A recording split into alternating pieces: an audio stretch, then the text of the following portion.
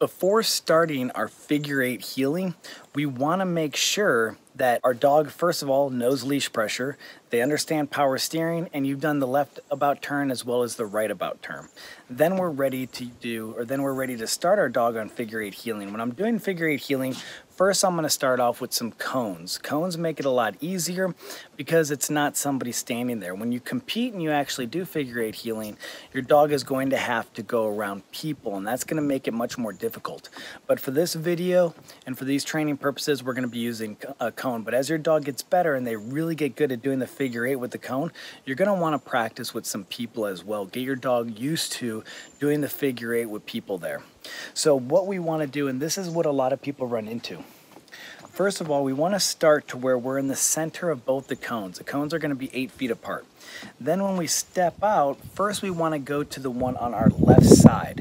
When I go to that one, when I'm first doing this, I'm doing it nice and slow, and I'm doing it with the power steering, or I'm helping my dog with the leash. For this, the dog has to understand that they need to slow down because you're going to have to go a farther distance. They're going to be going a shorter distance because they're on the inside at this point. So as we go around, they have to know to slow down their pace while you stay at the same pace. They have to adjust to your speed. So we want to go around. We can help them with the power steering. That's going to be one way to do it. Or we can do it by having the leash behind our back, and we're going to go around that cone, guiding the dog and really getting them to understand how to maintain that position and rewarding them along the way. If I notice my dog is starting to go too far ahead of me, what I can do is I can add a little bit more pressure to the leash, and I can spin in one position and then go back into the left about turn. That's really going to get them to be aware of where you are and to understand how to hold that position correctly as you're doing the left cone. Then you're going to come back around, and now after you finish the left cone, you're going to be going around the right cone. When you come around the right cone, now your dog is on the outside and you're on the inside. So in order for your dog to maintain heel position, they're going to have to speed up because now they're traveling a farther distance. So often what I'll do is, as I'm guiding the dog, I might use my terminal marker, and I'm going to have them go forward quickly to get that piece of food. So they're going to be going around the cone, use my terminal marker, they're going to jump forward to get the food. Or I'll just speed them up really quick, or maybe even spin in place. And I'm going to do this over and over again. But first, let's go through it. Let me show you exactly how you guys are going to do this to really get that figure eight healing. And as we come back around, we're going to want to stop and halt, because you have to do a halt next to one of the individuals that are standing there for your figure eight. So you want to start working that as well when you're doing the figure eight exercise. So make sure you have a good automatic sit when halted before you start to do this exercise. Okay, so we're going to do the figure eight with Charlie here. We want to get our dog in heel position. We want to be center with the cones, but not in between them. So right before them. And then what we're going to do is we're going to say heel, and you're going to want to step to your left, not your right. The reason for this is if you step to your right, they're going to have you go around this cone. It's going to be a person though. Around this one. And then they're going to have you go around this one again. And then they're going to have you stop right here. So you're going to make yourself walk a much farther distance if you choose to go to your right. Because if you go to your left, you're going to go around this one, around that one, and then they're going to halt you there instead of doing that extra loop. So you want to make sure you start off going to your right. Now remember, as we talked about before, when we're going around the cone on our left, your dog is going to be doing a shorter distance. So as they're going, they have to slow down to wait for you. If they go the same speed, they're going to end up forging. So you want to be aware of that. And then when you're coming around this cone, they're going to go a farther distance, so they have to speed up. So when I'm doing this exercise, heel, I like using the power steering to show my dog to maintain that tight position. And then around this cone, I will speed them up and make it like a little race to get to the other side of the cone. So again, this one they slow down, and this one they speed up. So we speed them up, good. And I like to get them used to going around that corner much faster than normal. Good boy. So again, we go around this cone, we pick up the speed, Nice. And sometimes if I have a dog that has a tendency to forge right here, what I might do is I'll do a reverse spin or I'll spiral in. I'll show you what I mean. Same with this one.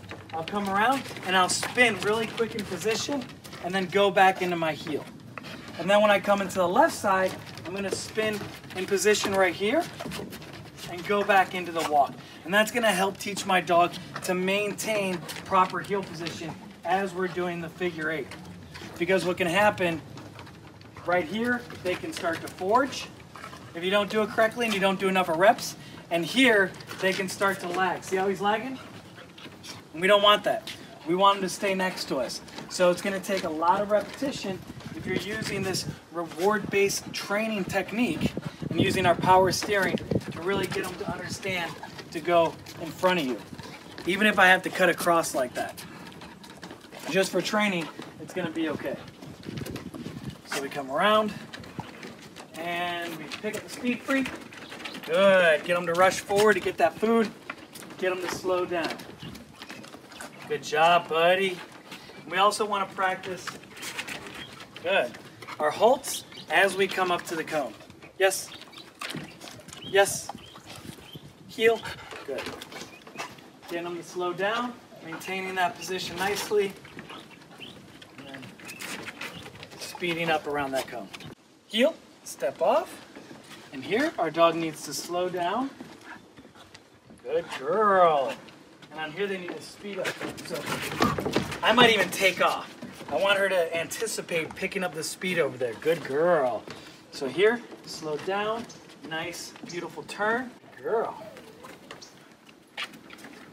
So she needs a little help on that right about turn. Come on, Ari.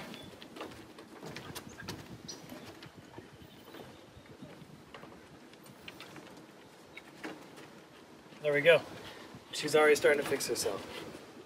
Free. That's going to be the picture that we want. And I developed this using the exact technique you saw that I was implementing on Charlie. Let me show you how we can do this as well using pressure-based training using that leash pressure. So for the left, we can keep the leash behind our back, heel. So when we step off, we can use it to kind of control their position a little bit using that leash pressure.